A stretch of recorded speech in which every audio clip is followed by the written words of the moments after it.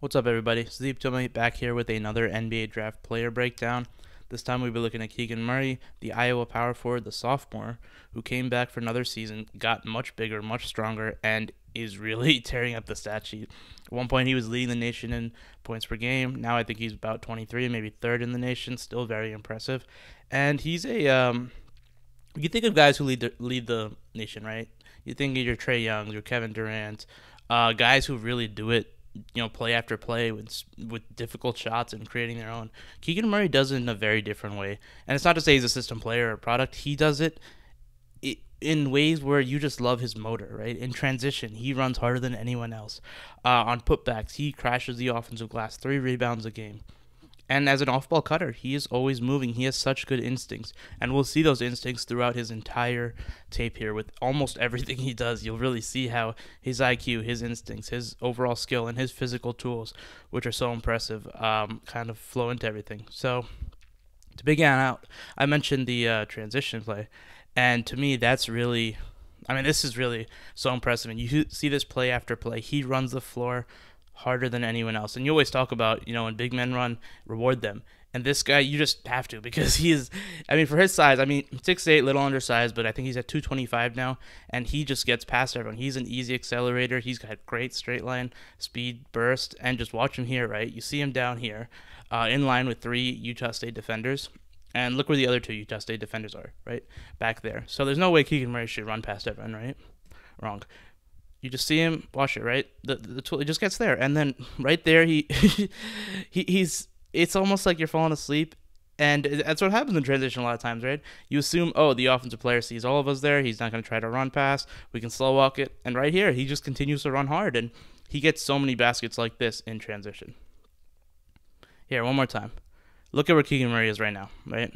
You got down here at the corner. It's almost like you got 4 Iowa players in a race starting out right now, and just watch the speed. There's nothing else to really indicate here except watch how fast he goes.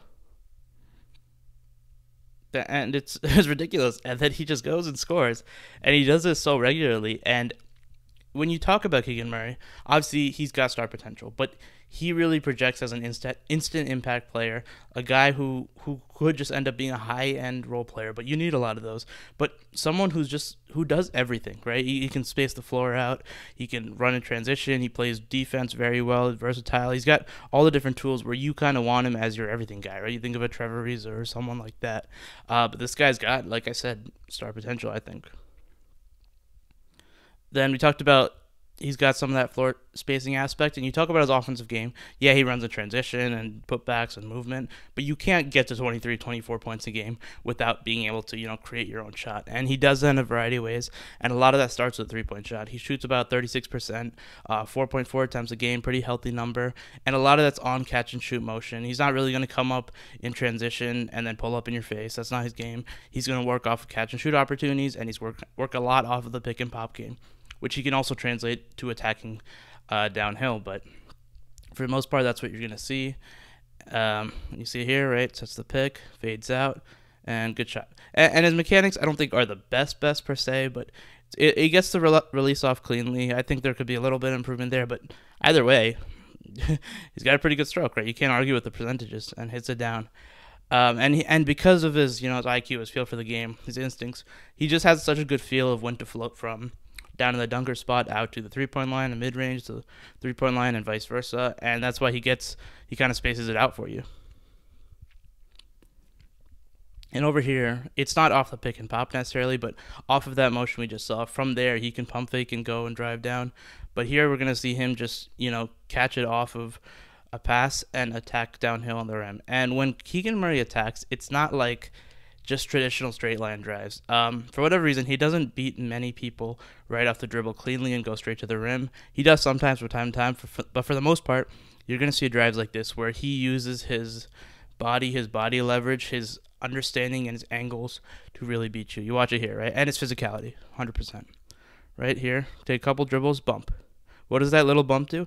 It gets the defender off his spot. And again, that doesn't beat him cleanly, but it opens up the angle for Murray to drive, right? Bump. What does he do? Spin from there, right? That bump, spin in, And now he's got, again, an angle. I mean, the defender's right there, but because he's cleared up just a couple inches or a foot off of that spot, like the defender's moving a foot off of his spot, Keegan Murray has the physicality and the ability to finish through contact. He has great footwork and great body control. All excellent traits for a big man. And incredible touch. I mean, it's almost crazy to me how good his touch is around the rim. We talked about with Chet last week and how good he is. It's kind of like that. And one of the things you love about Keegan too, 36-inch vertical as a freshman. Reportedly, it's even higher, and watching the tape, it really does look like it is higher. And the number one thing though is how quickly he gets off the ground. With young guys, sometimes a lot of times with their leaping ability, they don't get off the ground so quickly. But you see it, especially on offense. I mean, you're gonna see it even on defense. But you see him just go in the chest, immediately just get up, and there's no contest really, because he's got that blend of power and athleticism. Right, he's up there. I mean, scores easily. And like I said, that's a lot of how his drives are, but he creates it however he can. And so that's one aspect of the game, right? The three-point shooting and then the driving off of that. And then here you're going to see the face-up. And off of that three-pointers, he usually likes to attack downhill and get straight to the rim. There's not much of a mid-range pull-up game. Well, I shouldn't say that. He does do it from time to time, but I don't think it's very polished enough to really call it a strength at this point. He's shown upside of it, where he's pulled up off a 1-2 dribble pull-up, in-your-face kind of thing. But he does take some of those and miss them, and even when he's a pick-and-roll ball handler, there's plays where he drives into open space, which is a pretty solid shot. And it looks like a good shot when he pulls up, but he's not hitting them at a very high clip. So like I said, it's more upside than anything. It's there, but right now he's better off when he's driving. But you're going to see him in the post a lot. He's got that ability to shoot. He's got that ability to drive off of these low post face-up game, and also the ability to rip off of that, which you'll see here. Right, gets the ball in the post, and first off, it's a mismatch. But Utah State switches it, and Murray doesn't freak out. Right, he feels out the post, moves his feet around a little bit, just waits for the defender to clear out a little bit, and then right here, that little rip move. Right, one, go, and then uses the physicality, right, bumping bodies to get straight to the rim. And he's just got such a good feel and instincts about when to go, when to clear space, and then he scores. And this is what I love also. You see so many post-ups with Keegan Murray, but it's not just in traditional post-up isolation sort of motion. It's in Fred McCaffrey's motion offense. You do see your set plays, right? You have those.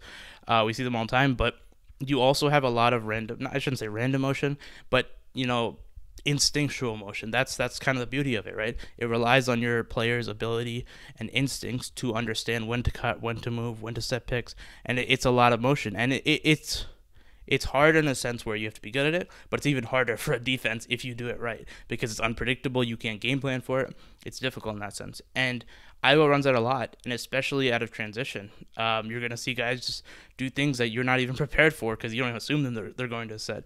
You're going to assume they're going to post up. And over here, we're going to see one of those things and how well Keegan Murray really does it. So play starts out. Murray's down the post. They're trying to get the ball to him. Defender does a good enough job. They don't force it in there. Ball goes back up to the top of the key. Goes back to Murray. Now Murray's trying to find the post up. Can't find the passing angle. So now the ball goes back to the top of the key. Gets to the slot or the side. And then watch on the back end. Back to Murray up here. As soon as Murray gets rid of that ball, this big man for Iowa is setting a flare screen. And typically when that happens, flare screens for the that player who's being screened for to get to that corner for a shot. But Murray feels it out, and right here, he feels that little gap right here, right? And where does it open to? This area down here. And for most guys, most cuts, you're just running straight to the rim, catching the ball, and then putting it up there before your defender can recover. But Murray does an even better job here. Right, he runs, but that little bump. That's the thing I love to highlight. This is, again, the feel for the game. If he runs straight down and he gets straight to that dunker spot, catches it there, and then puts it up, the defender likely would have rotated back and stolen this ball. But because of Murray, watch him slow down, right? Right here, he's got gap. He would have, with his athleticism, his burst, he would have beat him. But watch here how he just kind of gets in front of his defender, right here. And because of that, look what he creates. This gap, this void right here for that ball to come, right? And then once he does, because he's shielding his fender right here, what does he do? He creates that little pocket right here for that ball to be placed into. And then he catches it and puts it up easily. This is what I love about Murray. He does his work before the ball comes. And like I talked about in this motion offense, he has such a good instinct for doing it. You'll see them push in transition. Well, actually, I shouldn't even call it transition. The other team will make the basket, and Iowa will just push it immediately. 3-4 seconds in the clock, they'll get early offense because Murray will just be running down in front of a guard a few feet and then immediately just post up, get that leverage, get the ball, and get an easy basket. It's almost like cheating, but it's really just by his feel for the game, his instincts, which are just really next level. We'll see another one right here. So again, this is coming off one of those looks I was just talking about. And by the way, the play before this was also one of those where they just pushed it in transition and are running kind of motion. Here, once again, you're going to see Chris Murray this time, who just passed the ball away. Chris Murray down here in the post. He's the one who's going to be getting a post up right now. And Keegan Murray's up there on the other side, other block. Chris doesn't get the pick, so he starts coming out back to the perimeter. And watch 32 for Utah State. This guy right here. He's the key to all this. Now remember, Murray up there, he's going to come and flash and get open. But he's going to wait it out patiently. Because again, feel for the game, right? He waits till right here. What's here right now? Again, this big gap, this big void right here. And that's only created because the defender has cleared it out. Now Murray, who if he prematurely stepped it, would have been covered because that 32 would have recovered. But instead, he waits it out, then he cuts here right here. And again, the body, right? He doesn't just run straight. He runs a little angle while also boxing out his defender. What does he do? He leaves that gap right there for the ball to come. Doing your work before the ball comes. Now, this pass is actually thrown a little bit almost out of bounds, but Keegan Murray's got such great hands that he catches it and corrals it and moves and good. And that's what I love. Two things. One, you saw with the hands and his ability to work through traffic. He is so under control when he's in traffic, down there, down low, and he works through it so well, which I think is great for any big man. Once again, you just love that, and it's that polished sort of sense, and also his just instincts, right? He doesn't just need those true post ups where he's getting, like I said, getting an ISO, and like you saw with one of those face up looks, he can do that, but he can also just find his own shot like that. And this is why he's almost a guy you don't even have to run a play for a lot, and they do run a lot of plays. Don't get me wrong, because he's that talented, but the reason he gets to that mark is because he finds his own shot like that. And, is that translatable to the NBA with all these post-ups and how easily he's getting them? Probably not. But those instincts and that feel is translatable in just about every other aspect, including scoring. He's going to get some of that.